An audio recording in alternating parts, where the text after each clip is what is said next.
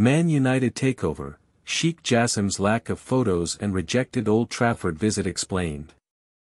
Manchester United takeover, Sheikh Jassim is keeping a low profile as he battles to secure power at Old Trafford. A lack of photos of Sheikh Jassim is because the Qatari billionaire likes to keep a low profile, according to reports. The businessman clearly prefers to operate with secrecy and direction, despite his determination to buy Manchester United. And it's still unclear where he stands in the race, with the Glazers yet to make a final decision on their asset. Ever since Sheikh Jassim first confirmed his desire to buy United, there have been few images of the Qatari billionaire doing the rounds.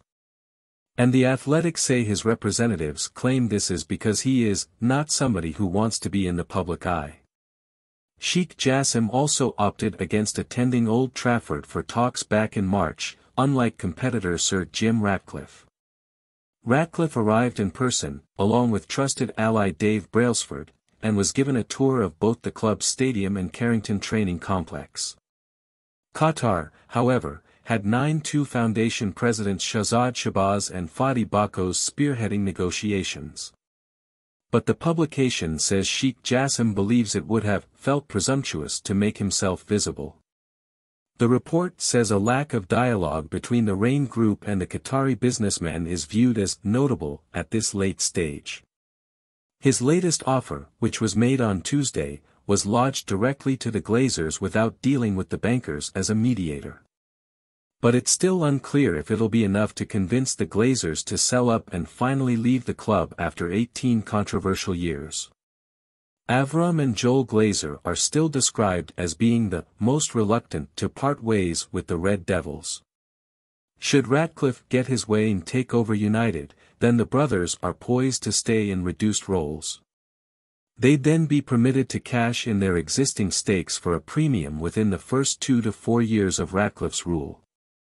Other members of the family Brian, Edwards, Kevin and Darcy are eager to bank their shares. But the Glazers are yet to make a final decision and, as the summer transfer window creeps closer, the need for clarity is evident. Meanwhile, ESPN journalist Mark Ogden recently claimed Sheikh Jassim and Qatar could look to buy United if their attempts to purchase the Red Devils fail to pay off. PSG was a great move for the club's Qatari owners, because it's Paris, it's a great city, but I think they've found over the years that League One is just not big enough, he said. They want the Premier League footprint. Somebody told me recently, they said that if the Qataris don't buy Manchester United, they'll be back and they might end up buying Tottenham. He said, look, if you've got Manchester City owned by Abu Dhabi, you've got Newcastle owned by Saudi Arabia, if Qataris maybe buy Tottenham, then you've got 3 clubs who can pull away. Every year, it would be United, Liverpool, Chelsea and Arsenal fighting for 4th spot, which is quite a terrifying prospect for them. United have struggled to win the big trophies under the Glazers. Sir Alex Ferguson succeeded in ensuring the Red Devils claimed Premier League and Champions League glory during his time in the dugout.